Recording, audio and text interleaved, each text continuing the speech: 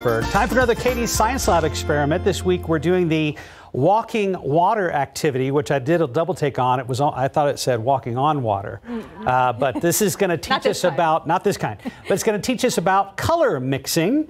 David and Katie are here. Good morning, guys. Good morning. The walking on water will come in like a few months. We'll graduate to that. Okay, we're working our way up to that. Okay. Just kidding.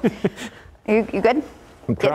Getting set. Assistant's getting set. Yes, this is really fun. Tested this out last night at home. Did it again this morning. It does take a little bit of time, so it's not instantaneous, but that's good because Steph always talks about this. It's good to, have the kiddos, it's not instant gratification with a lot of this stuff. So you have to focus for a little longer. Yeah, yes. A little longer. But you really don't need that much stuff, though. That's the good thing about this activity. You'll need some water. You'll need paper towels, clear cups or glasses so that you can see what's going on in there, and also some food coloring. So we're going to get things set up right now.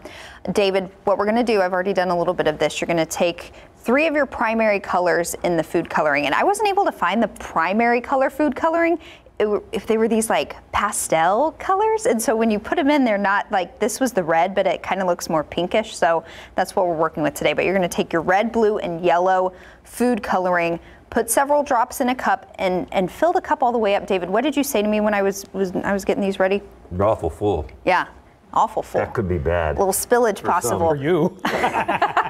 True. But you do want them full, and I will explain why. So we've got those. I can take my gloves off. This is not dangerous water. Right. It's not acid or anything. It's just pure water. No, just don't drink them, David. Just pure water. So what we're going to do is we're going to take, so we've got our 3 cups filled, 3 more empty cups, so 6 cups in total, and you're going to arrange them. So we'll go color, empty, color, like that. Yes, good job, David. Good job, good job. So now what we're going to do, we're going to take paper towels. What I did is I took one piece off like this, and then I folded it in half, and then in half again, and tore that in half so that we can make pieces that are kind of the right size to. Go ahead.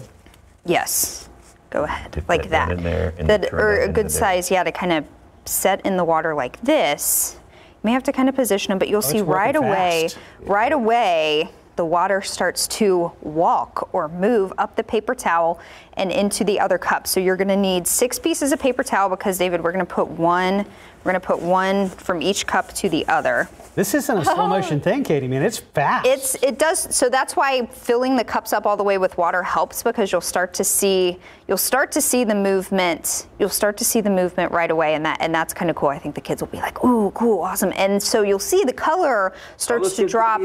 Huh? What will the kids say again? Ooh, ah. Ooh, okay. Speaking from someone who just has a cat, so. I hope they'll say ooh and ah. They will.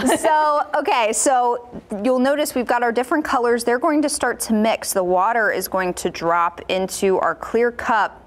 And if you give this an hour, maybe even 2 hours, then you'll start to see your results. All right, David, bring it in. Look at him assisting. Ooh. All right, so this is the one I did at about 7 o'clock this morning. And we've got some good mixing here on the tray. So we had our red or our pink mixed with the yellow, and it kind of made this orange right here. I love these neon colors. So this is kind of like a more neon color spectrum. If you were going to use the traditional primary colors, it may look a little different, but you still get the idea. The yellow and the blue made green here on the end. I love this, so much fun. So that's what you'll get after a couple of hours. It's kind of a good lesson in patience. And a good way to teach especially the younger kids, about color mixing. What primary colors, when you mix them together, give you a different kind of secondary color. So this is fun. I just love the colors. That is very cool. It looks pretty, and it brings up the importance of getting the clear, either plastic or glass, but just so we can actually see them. See the results. Yeah. Look how much the water level has gone down already. That's quite true. a bit. This was full. It's the best of both worlds, Katie, because I think you get some instant gratification from seeing the results, and then over the long term, you see the end result. Yes. Yeah, so pretty cool. Colors, yes. And super simple. Yeah, it's simple. You don't need a whole lot. You probably got this at home. And if you try this at home with your kiddos, please send us photos and video. We'd love to show it off on another GMSA at 9 segment. And we've got all of our previous Katie's Science Labs online. Thanks, David. Good job. Thank you, guys. Good job. Yeah, we want to try this one. We didn't make a mess either.